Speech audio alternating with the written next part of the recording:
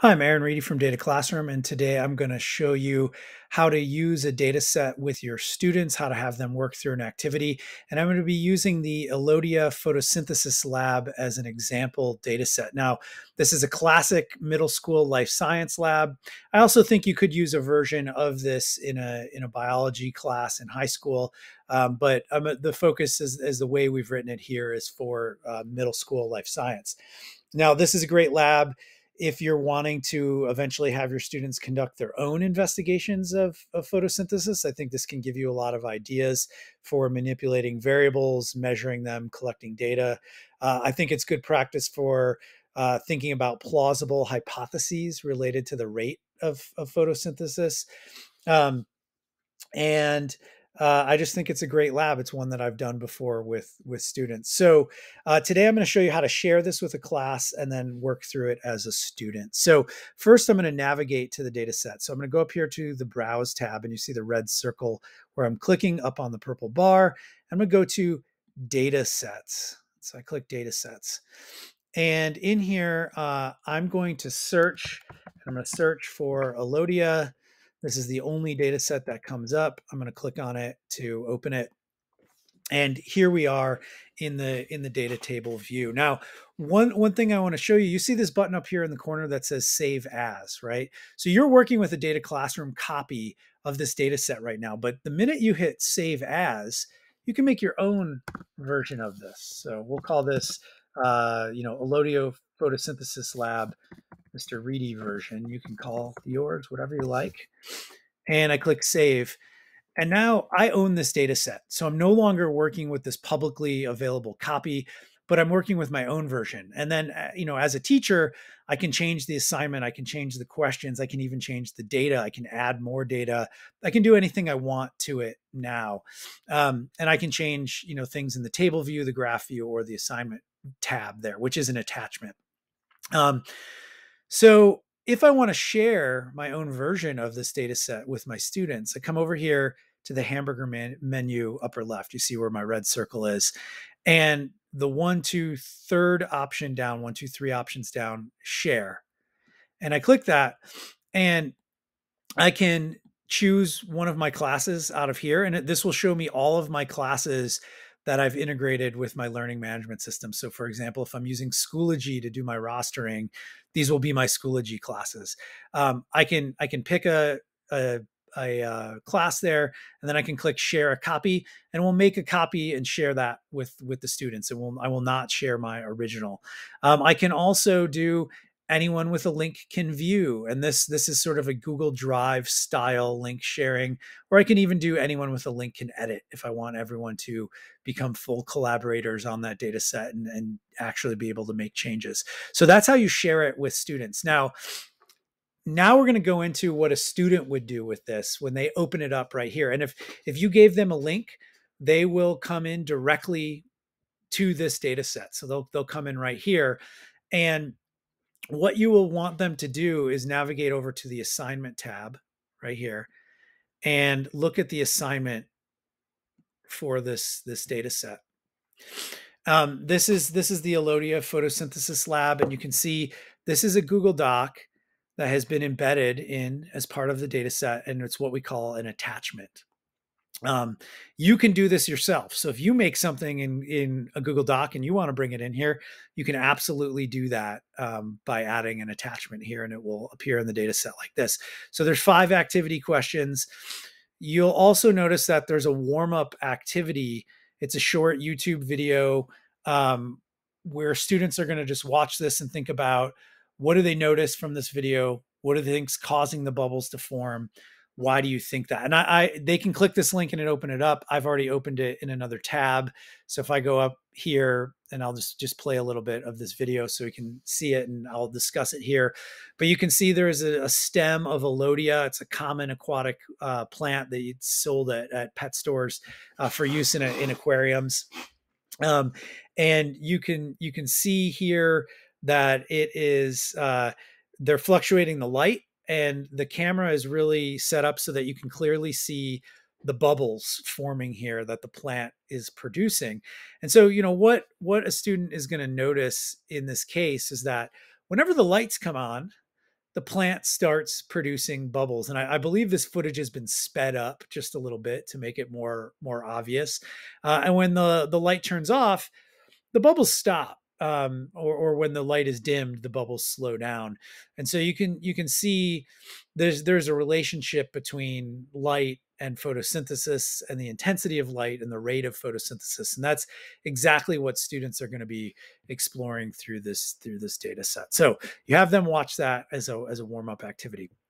Now, here, if I want to actually comment on that as a student and I want to write something in this, and we'll go down to question number 1. So there's a little bit of background, not a ton of reading, but just sort of the least you need to know. There's a description of the data set and the procedure. And what we've done here is there are 5 different distance treatments for the distance of the light source. So you have a cutting of Elodea in a beaker of water, and you have a desktop lamp as a light source, and you've turned off all the other lights in the classroom. And you try doing observations with the light 10 centimeters from the beaker, 20 centimeters, 30 centimeters, 40 centimeters, 50 centimeters away from the beaker. And these 5 different distances we're referring to as distance treatments. And this, we're considering them as a categorical variable, which is, so we're looking at the effect of treatment. You could also code this variable as a numeric and look at the effect of the distance. You probably would want to do that if you didn't have fixed distances, but you were asking students to do it from a variety of distances that weren't at these nice 10 centimeter increments. Other variables we've also recorded is which student lab group recorded the data. And so this comes from a class that had 5 different lab groups. And then our response variable or dependent variable here is the number of oxygen bubbles. This is the number of bubbles observed during the 2-minute observation period. So we go down to this activity, and there is the first thing asks us to do is make a graph that shows number of oxygen bubbles on the y-axis and distance treatment on the x.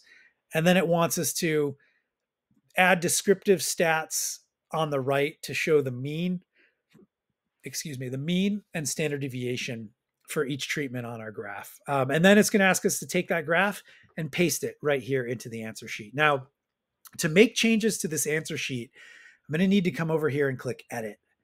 And when a student goes to click edit, it's going to first ask them to save the data set, because they need to save their own copy so they can edit it, because this is the teacher copy that I gave to all the students, but they don't have the power to edit that. So I save a copy, and then when I click yes, edit this attachment, it's going to create a new Google Doc in the DataClassroom Google Drive, and your student will be the only person who has permission to edit that document. And so now I'm the student, I've done that, and you see it's opening a Google Doc, and I can make changes to this, and this will be reflected back in my data set on DataClassroom. So you can see the video, and again, they can click this to get that link to play right here within their doc. But we've already done that, so I'm going to go down to the first activity question here, and bear with me one second. I'm just going to pull my shades because the sunlight is doing some crazy things there. Okay, so here we've come down to the activity, and we want to make a graph that shows oxygen bubbles on Y and distance treatment on X, and then we want to paste that here. So let me go back to DataClassroom. And to do this, we want to move over to the graph tab. This is the middle tab up here.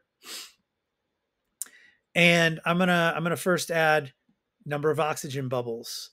And then I'm gonna go and I'm gonna first add distance treatment. And if we do it in that order, it's just going to be pretty automatic. And so we can see all the data points collected at each distance treatment. We can see how many oxygen bubbles by the height of the points. Now I want to show you like a common, something your students might have done that would have made this, give them a moment of, okay, what do I do now? Right. So I'm going to undo this and say that they show distance treatment first.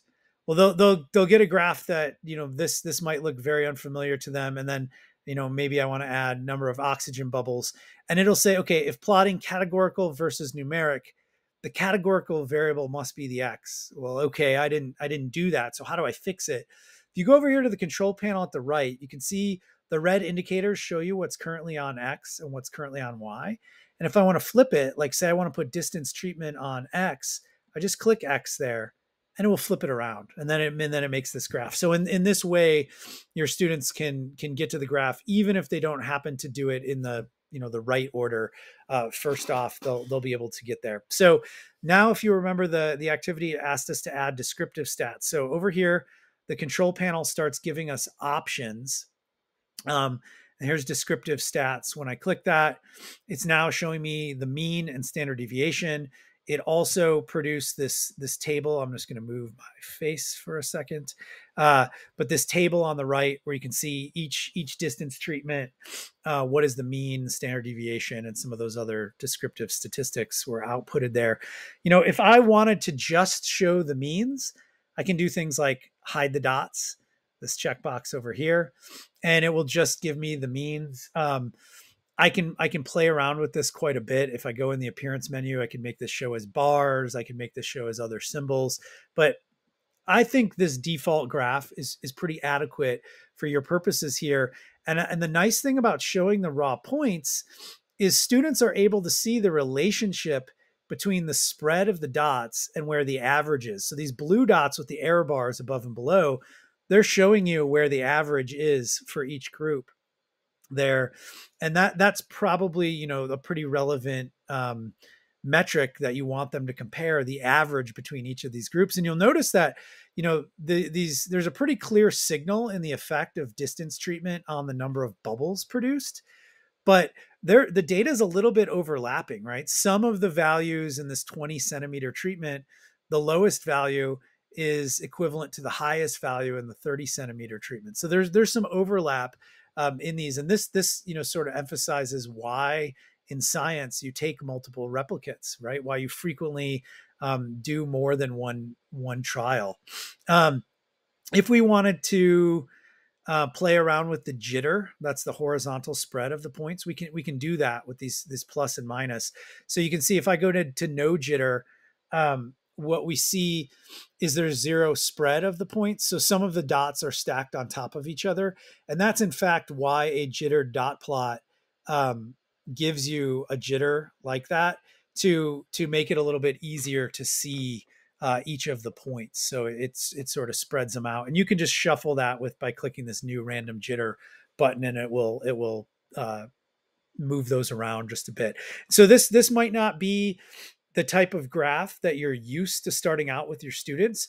But I will say that the research on how young learners understand concepts like variation, it points to this being the graph that you want to show them first. This has some serious benefits over showing them before you show them bar graphs that represent the average, because what that kind of a graph does is it conceals the true nature of the variation.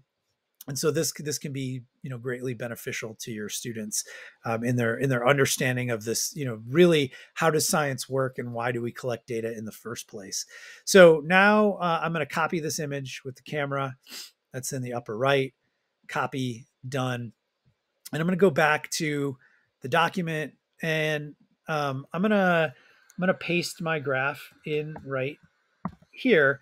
And so I can see like that now, as a student, I have added this graph right in as my answer for number 1, which asked me to make a graph. And now, we look at questions number 2 and 3. Number 2, how does the average value of number of oxygen bubbles change as the distance of the Elodea plant from the light source increases? Look at the graph above you made for specifics to use in the answer. And, this is where a student might say at 10 centimeters, the average was about 11 bubbles in a 2-minute period. And the number of bubbles decreased as we moved the light source away from the plant. And when we reached 50 centimeters away, it was about 3 bubbles on average produced in a 2-minute period. So these are the kinds of specifics that students can give you as evidence if they're looking at the graph. And then number 3, now we're getting into some more deeper understanding. Why does the distance from the light source change the amount of oxygen bubbles observed? And this is where students are looking at that background knowledge about photosynthesis. They know that the energy for photosynthesis comes from light, and they can infer that as the light source moves further away, there's less energy available for photosynthesis, so photosynthesis slows down, or something along those lines. By the way, I'm including an answer key in these materials. If at any time you want to request an answer key, just drop us an email at info@dataclassroom.com, and we will share an answer key with a teacher. We don't put those publicly available on the web for obvious reasons. Number 4, the number of bubbles produced in this experiment were the dependent variable that we measured by counting, and indicate that photosynthesis is occurring. Based on what you know about photosynthesis, which products is the plant producing during the time the bubbles were observed? Well, for this, what the answer we're looking for from a student is, well, we infer that oxygen is being produced, since that is one of the outputs of photosynthesis, and we think that's what we're directly observing with the bubbles. And also, we can infer that glucose is being produced as oxygen is being released, because this is what photosynthesis does. And then finally, based on what you observed in this experiment and what you know about photosynthesis, what would you expect to happen to a plant that was kept in the dark for a long period of time, several weeks? Why? So for this, you might get students say something like, it would be bad for the plant. This is sort of the most general response. As you move to a better answer, students might say something like, we would expect the plant to die after a prolonged time period with no sunlight, because it wouldn't be able to undergo photosynthesis, and it wouldn't be able to produce glucose as its food source. So essentially, the plant would run out of food, and that would be bad for the plant and would probably result in death eventually. So this is the kind of answer and kind of thinking that you're looking for from a student there. So with that, I'll go back to the data set. I also want to show you that, some other graphs you might be able to make with this, right? So if we were to add, let's say, a student lab group onto this plot. So I click show for student lab group, and you see it queued up here on the right, and it's grayed out because it's not currently showing. But I could do something like add it as my Z variable, and then you can see which student lab group collected each of these data points. And some of these data points are stacked on top of one another. And if we click this group by Z, it will spread those out and actually give us the descriptive stats for each combination of treatment and lab group.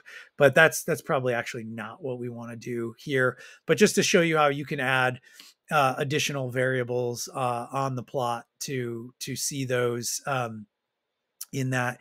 You could also connect the dots by lab group. So now it will show you the series of data for each individual lab group with their own line connecting those points. So this would could be useful if you wanted to compare these series there. But I'm going to actually make connect the dots go away, and we will make the student lab group go away by unclicking down here and go back to our original graph. So that's the data set. That is the activity. That's how your students will work through it. If you have any questions, don't hesitate to ask. You can reach us at info@dataclassroom.com. We are waiting for your questions, so please send them our way, and we're glad to help. And with that, I will say good luck with this activity and have fun implementing this with your students.